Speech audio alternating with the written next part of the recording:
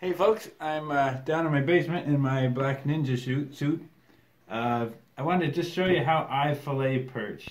A lot of people think if you're going to fillet a fish, it's got to be as big as your boot. And those are great, but there's a lot of good eating in smaller fish. I mean, these guys are, in all reality, you know, that's an 8-inch perch. In all reality, that's the size of most perch. They're not all monsters. We all love to jump on YouTube and see the slobs. But if you're only looking for those, you're going to be disappointed a lot of days. If you throw back all the 8-inch fish, you'll end up eating a lot more fish sticks from the grocery store. The longer a fish is in the lake, the more it can acquire some of the contaminants that are in that lake. These fish are actually some of the healthiest and some of the yummiest fish. And if you can learn to cut them up cleanly and effectively and quickly, you can enjoy a lot more fish dinners. You can have more feeling of productivity. I think that might be our first victim there, as you go out fishing. So what we're basically looking to do when you're filleting a perch is to take the bones, the skin, and the head off of the fish. This one I just cut, you can see there's really nothing left to that fish that you want to eat. And I'll show you the trick for that. There's a lot of ways to fillet perch. No one is so much better than another. I almost always use 2 knives when I fillet perch. One for cutting the head off, one for deboning and skinning. You can buy any fillet knife you want as long as it's a 4-inch Rapala fillet knife. I really believe that is by far the best knife. The little chintzy sharpener they give you is actually a pretty effective tool too. And these knives work. I mean, this is what I cut my deer up with. It is really effective. What I did find though is you'll keep your blade sharper longer if you cut the head off with a serrated blade or any other blade. But if you can get one with a serrated blade, it'll cut through the bone a little better. This fillet knife has got a little bit of serrated section. So the first thing I do when I fillet my fish is I'm greedy. I want every piece of meat I possibly could. I froze my fingers to catch this little bugger, so I don't want to throw any meat away. So you're going to cut on an angle as far forward as you can. Down here is junk. Up here toward the head, there's still some good fillets. So I'm going to start on an angle up here. Because I got that nice serrated blade, I can basically saw through. Now this is what I don't know if I've seen this really done before, but this is what I do. I take the head off mostly because that gives me a point to start my blade with that I follow down. Nice sharp blade.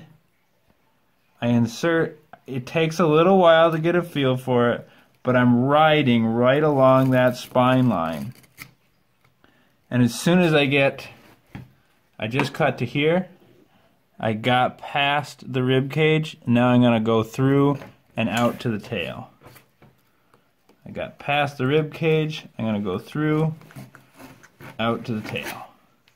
Now I'm going to just I'm basically skinning it back over the ribs, about 2 hits with the knife, and then you can rip it open. Now I lay it flat on the table. The beauty of these knives is they're flexible, so when I push down, that knife is going to be flat on flat. And I just give it a little bit of a slice and a rip, and that is a clean, perfect fillet. The backside is even easier because now you can watch the blade. You can see it as it's traveling exactly where it goes, just above the spine, above the rib cage, and along that top line. I maxed it out to the hilt.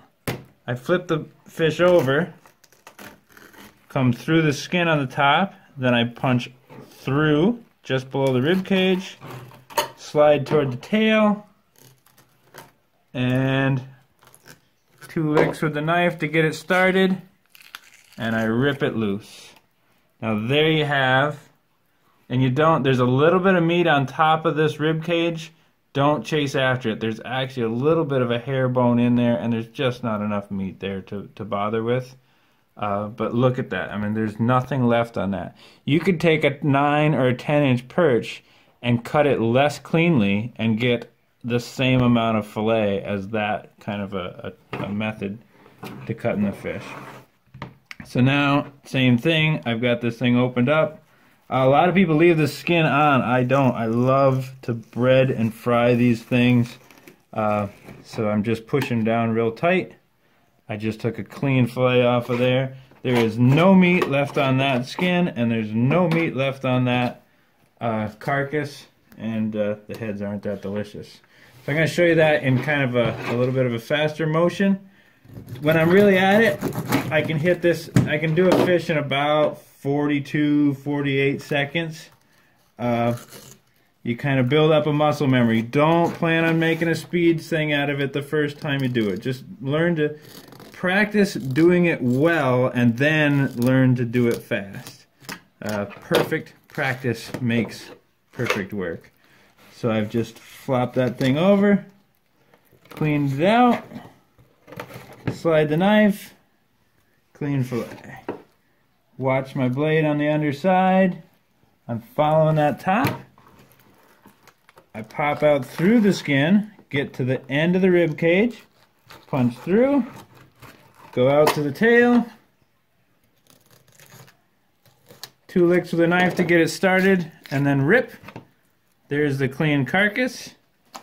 Drop that in the bucket for the coyotes. One year we caught so many, the bald eagles started to soar in the area that we were dropping them. There's the fillet. There's a clean fish. I'll do one more if you're interested. My name is Roger Houck. I'm Roger from Roger's Rigs. I make a bunch of fishing lures to catch more perch.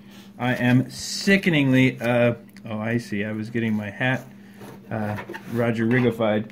I am sickeningly obsessed with catching perch. I love catching perch. I love helping people to catch fish, teaching people to catch fish. I've made some more videos on how we do it up here in the northern Adirondacks. And if there's any way I can help you, please give me an email. Let me know what I can do. If you're interested in more videos like this, please subscribe. I'm going to be making more how-tos and more details of why perch bite.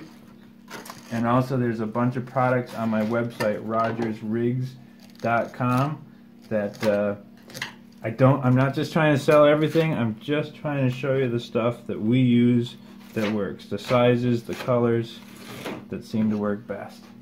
Thanks for watching.